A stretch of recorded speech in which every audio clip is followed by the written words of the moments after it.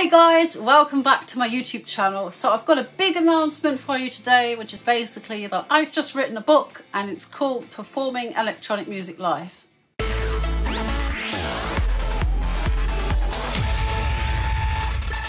So I'm super excited because my book's going to come out this winter with the UK publisher Routledge, and if you want to find out more about it, I will link it down below in the description.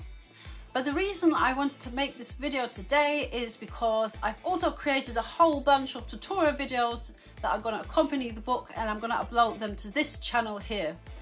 So if you're here, if you've been subscribed for a while, thank you so much. I assume you've been watching kind of like the music videos, the songs that I've been uploading, and all of that stuff isn't going to go anywhere. I'm going to keep doing that.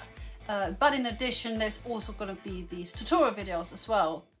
If you're new here, welcome, nice to meet you. My name's Kirsten, I'm an audiovisual artist under the name Naoki, and I love to produce electronic pop music. I love working with these hardware synths, and I also love to integrate sort of retro games console sounds into my music.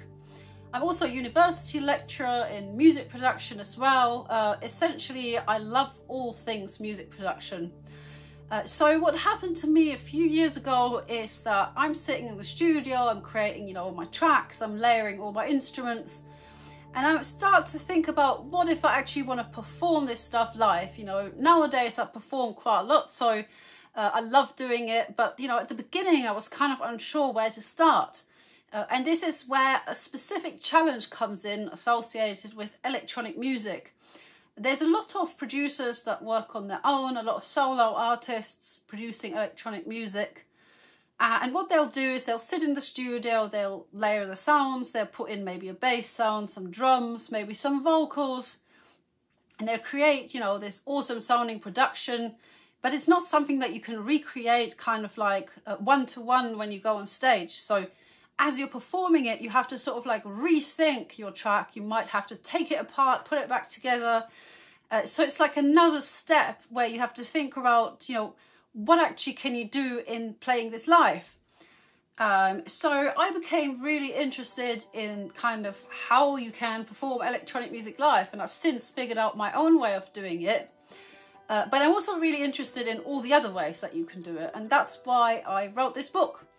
So each of my chapters is going to break down a different approach, and it's going to include, you've probably heard about DJing, where you've got your DJ deck, you've got your two tracks, you're blending them together, you've got your effects. Maybe if you're a producer, you're into creating your own music. You may have heard of Ableton Live, where you work with Ableton and some MIDI controllers. But it also gets a lot more experimental than that.